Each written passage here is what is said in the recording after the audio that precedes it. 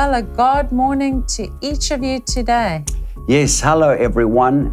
Listen, we've been talking a lot about unity, and I wonder if you would place a comment in the comment section, #unity, #God of unity, God of order, because that's if we're going to get the blessing of God and we're going to prosper in this life, spirit, soul, and body, we have to be in unity. So go ahead and comment. We'd love for you to engage.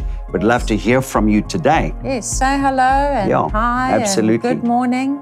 And I see you do say good morning to each, you greet each other, which is great as well. So that's awesome.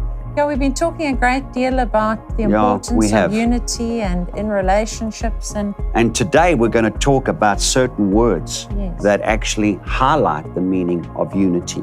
The word agree, for example, means to harmonize, to bind, and to cooperate together.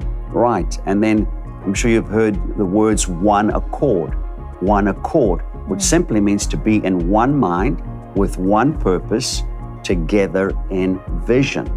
And amazingly, one accord also means to set aside personal ambitions and feelings and to work toward the purpose of the whole group. And we notice that the early church, amazingly, was strong in unity. Right. And how do we know that? Well, the scriptures teach that. That's right. The Bible says they were of one heart, one mind, one accord, and one spirit. And we can look at the scriptures. For example, one heart, we see that in Acts 4:32, it says, now the multitude of those who believed were of one heart and one soul. All right. And then it says they were of one mind as well. 1 Peter 3:8 says, finally, all of you, right, talking to all of us, be of one mind. All right. And then we can see that they were of one accord. And we see this in Acts 2:46. So continuing daily with one accord in the temple, that's what it says. Then Acts 4:24. So when they'd heard that, they raised their voice to God and with one accord.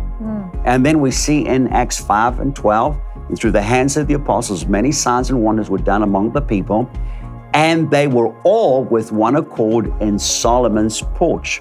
And then we see that they were also of one spirit, Ephesians 4:4 says there is one body and one spirit. And then 1 Corinthians 6:17 says, but he who is joined to the Lord is one spirit with him. All right. And family, no wonder when you look at the early church, they were able to accomplish so much with the little that they had. And these characteristics can also be applied, especially in marriages, right? Yeah, and in any form of relationship, really. But I guess the point is that that so much can be accomplished when we come together in unity.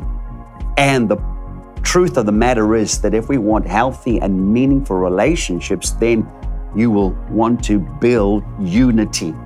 And there's got to be that unity, all right? And so I do believe that these have been a blessing to you. We're going to continue tomorrow to talk about unity because, I don't know about you, but just looking at the world, looking at the place where the church is, there's just so much division and strife. Especially social media. And social media is brilliant at polarizing people, at causing division and strife. So remember, we're wanting to build healthy, meaningful relationships. And the only way that comes is by just moving to a place of being united, especially when it comes to the church as well. Choosing to be united. Being intentional and purposed, all right? So, Father, I want to thank you that we see the power of unity. And in the early church, God, they were able to accomplish so much because they were of one mind, one heart, one spirit. They were of one accord. And I pray today, Father, those that are watching today, maybe there might be divisions and stuff happening in their marriages, in families, even at workplaces. But I want to thank you that you're a God of unity. You're not a God of strife. You're not a God of chaos. In the middle of chaos, we know the enemy is working. Where there is disorder, disunity, disharmony, we know the enemy is busy working. But wherever there is unity, you are busy working. And I pray that we would purpose in our hearts to be in that place of unity, Father, and that you would help us, give us the wisdom, the insight, in Jesus' name.